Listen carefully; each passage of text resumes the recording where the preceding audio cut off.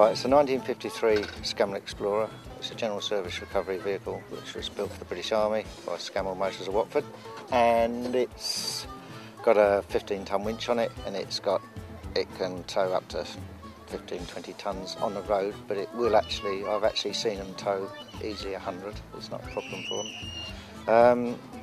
It's got a jib on the back for suspend towing. It's got a big petrol engine in it, and it's nice. We like it. It's got the original Scammell Meadows petrol engine, which they fitted when they were first manufactured, because the earlier Scammells had a diesel in it and it wasn't powerful enough when they added the 6-wheel drive and they wanted more pulling power. So they converted a Meadows diesel engine to a petrol engine because no one made anything that would suit it at the time.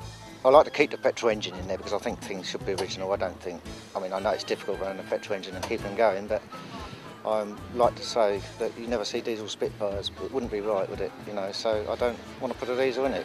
Keep it petrol.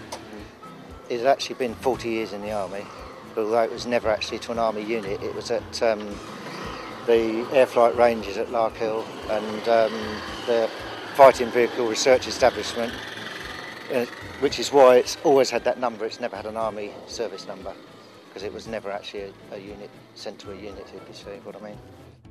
This is how it was found here the first time I had it running. A bit rusty, but not everything there. It was all complete. That's why I bought it, because it was all complete. It had good tyres, everything was on it. New winch rope, new clutch, new brakes, and now it's looking like this. And here we have 74 gallons of petrol in there, which is pumped up by that little pump with the letter B on it. Goes round the back into the carburetors the other side. And twin carburetors, so that it uses more petrol. They don't do anything else, they just use petrol. And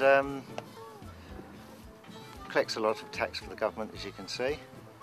You should be chains in here, overall chains for the back, which fit over the wheels for better traction in soft ground, but they're very rare, haven't got any of them.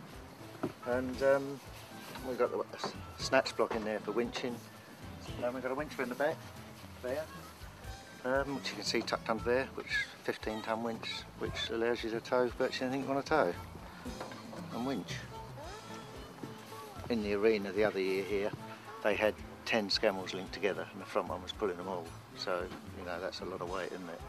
And it was on grass as well, so that's over 100 tons easy for it. But they're not rated at that; they're not supposed to do that. And I've heard this story twice now from different people, that they took all these, one of every vehicle that the British Army had, one lot down to Christmas Island and another lot down in Australia, and they hung atom bombs over top of them and blew them up. And all the men had to stand in a row, and they said, don't look at the flash, turn your heads when the whistle goes. And he said he wasn't going to do that. He said, I'm not doing that, and he got inside a tank. But all the other ones who obeyed orders and stood there are all dead now. Every vehicle was just blown to bits, and all brand new. They couldn't use old ones, they had to use new ones. And I've heard that story twice now, that it's not a good story really for a television programme, is it?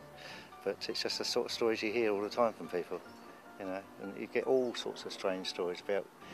One chap was driving one, and he had a tank on the back, whizzing down a hill, and he was only 19 at the time, and you don't care much in 19, and someone was push-starting a car backwards across the traffic lights, and he ends up running. The man went straight underneath, and he because it's so high, it didn't, he knocked him about a bit, and he stood up, and he said, "You all right, mate?" And he said, well, and the man had a go at him, and he had to go back like you do when you're 19, and just because the bloke was standing up looking right, he drove off.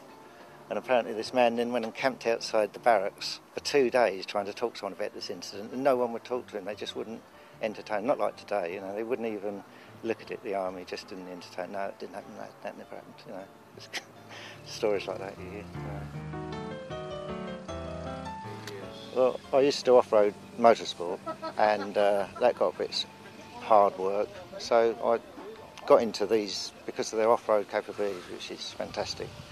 And it just impressed me as an engineering more than being army. The army isn't what I'm interested in, it's more the Scammell itself. I did have a couple of problems getting here. 90 degrees in the shade on Tuesday, and it made the petrol evaporate a bit, and we got a lot of backfiring and popping and stopping on hills. And that was exciting. You never have a problem with traffic because it's always all behind you, and you never have anything in front of you slowing you down because they're all stuck behind you. So that's nice. Always a clear road, like the old days. What do your friends think about you owning something like this? Well, they think I'm fantastic.